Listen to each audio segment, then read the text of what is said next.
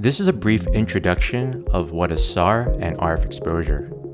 There are two U.S. government agencies involved in the radio frequency safety matters, the FCC and the FDA. The Federal Communications Commission, FCC, is an independent U.S. government agency overseen by Congress, while the Food and Drug Administration is an agency within the U.S. Department of Health and Human Services. And for decades, FCC's worked closely with FDA to figure out and adopt limits for safe levels of everyday exposure to radio frequency energy. And if you remember from 12th grade physics, waves are a part of everyday life. Sound waves exist because of physical vibrations, and they're heard and felt by our ears. And those exist between 100 hertz and 20 kilohertz.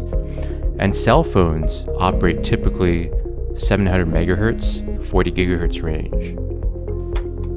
Your microwave oven is typically operating 2500 megahertz. And visible light from the sun is a wave emitting even higher frequencies in hundreds of terahertz range, which includes ultraviolet light. And once you get up beyond visible light frequencies, those waves have enough energy to potentially impact atoms and molecules. And those kinds of waves at those high frequencies is known to be what's called ionizing energy. This basically means enough energy to break down the bonds between atoms and molecules. So what is non-ionizing energy? Non-ionizing energy involves waves below visible light and do not break down chemical bonds within cells and tissues, but can cause tissue heating or nerve stimulation. And this is where cell phones, microwaves, wireless charging, and other popular consumer products exist. Now, no need to worry, because everything out in the market with an FCC ID has been tested by an accredited test laboratory to ensure it meets the federal limits. Otherwise, it won't be allowed to be certified or imported or marketed in the United States.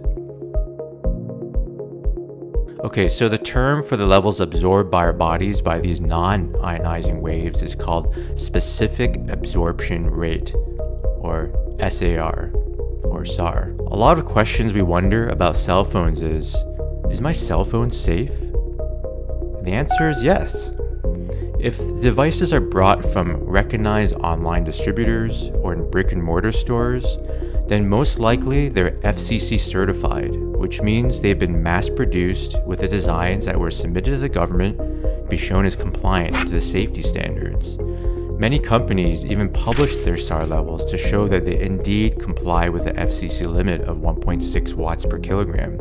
In fact, this limit is ultra conservative with over 50 times safety margins, so you can feel good that even if you use your phone or tablet or watch in a worst case scenario, like on a farm, far away from a cell tower, your phone's at max power trying to reach the cell tower, you're well below the levels that can potentially cause harm. And the last thing is what the government distinguishes between what is called a portable device and a mobile device. To the everyday person, they mean the same thing, but for manufacturers and certification bodies and test labs, they're completely different things.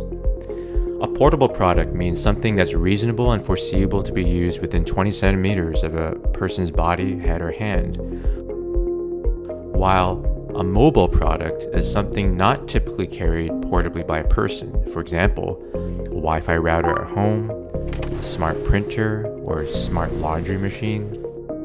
Both kinds of products need certification, but only one of these types needs SAR evaluation, SAR testing, to give the public assurance the radiation levels from these technologies at their worst case scenarios will be below the federal limits. I hope this was helpful. If it was, hit subscribe, follow me on LinkedIn or YouTube to keep getting all you need to know about RF safety and all things technology compliance.